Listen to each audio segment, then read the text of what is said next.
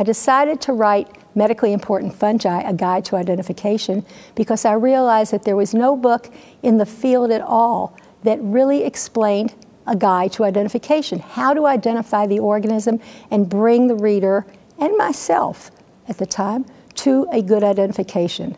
I wasn't that proficient at the time. This was 1974 in mycology, and so I wanted to have a way to go in the laboratory from looking at an organism both macroscopically and microscopically and being able in a step-by-step procedure to get to an identification.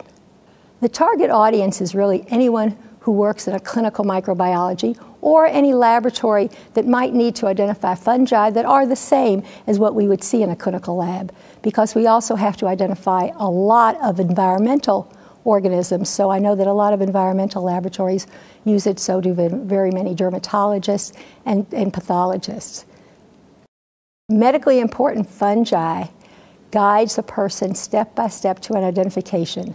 Most of it is, although there are plenty of words, the major thing is that there are drawings and photomicrographs in each step of the process. Starting from the very beginning of the book, you find the organisms that are very similar, placed close to one another on a page that you can quickly compare by the small drawings and by the colors of the colony what is the likely identification of the organism, just for starters, and then you're led to the pages where you can further compare the organisms which appear to be similar and possible correct answers.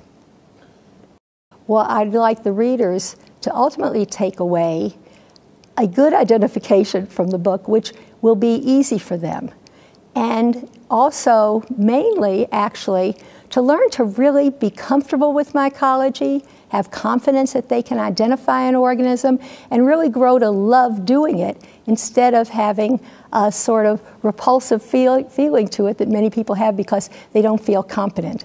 So that it will really build confidence in the reader is my goal, and from what I've heard from readers, it is what it does for them.